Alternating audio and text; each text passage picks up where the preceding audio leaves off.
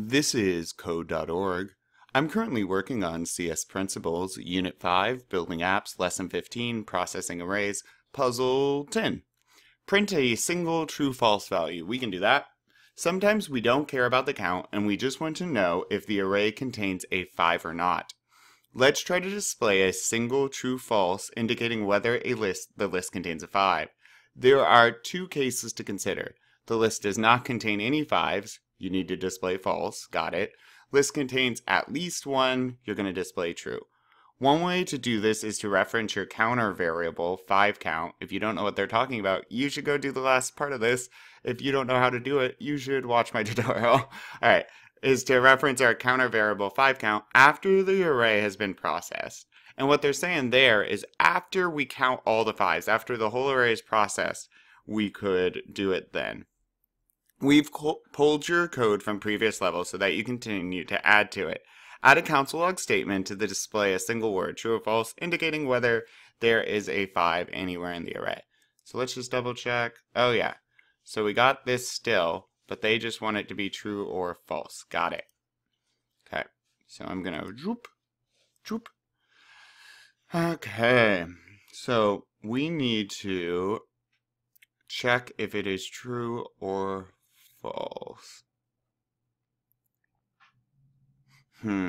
We could run through the entire thing. Where do we look at? Oh, we're checking it here. Do we have a function? No. Okay. Got it. So, what I'm going to do, I'm going to go to show text real quick. We have a bunch of extra space. Alright. So, what I think is best for this is to use we want to use an if, and I know it's going to be an if else because we want to check if something's happening, and if not, we want to do something else. So right now we have our console log that counts the amount of times. We don't need that. I'm going to put that in here because we're going to have it say, instead of this, it will either just say true or false. Okay. So this is going to be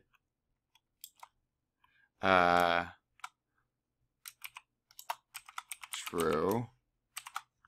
And what are we going to look at? Well, we have this variable 5count, and we're keeping track, right? We're iterating through, we're adding 1 to 5count each time in our for loop, right? Right here, we add 1 to 5count if the test array at index I, so at 0, at 1, at 2, whatever index we're checking during the loop is equal to 5. We add 1 to 5count.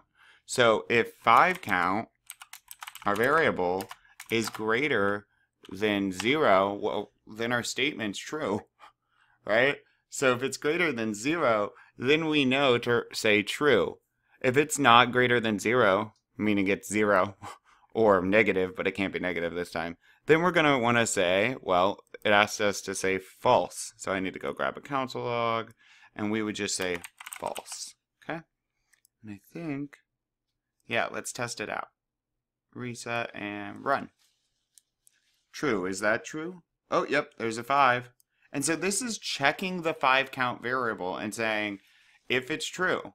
And the second it's true, it's going to run through all this code in order, right? Remember that. And so we check the entire array. It is a problem if I were to put this before the end of this code, right? So if we checked all but the last array, or all but the last index, then this would have a bug in it. Because what if 5 was at the very last index? True. Where's the 5? Oh yeah, 2 of them. True again? Yep.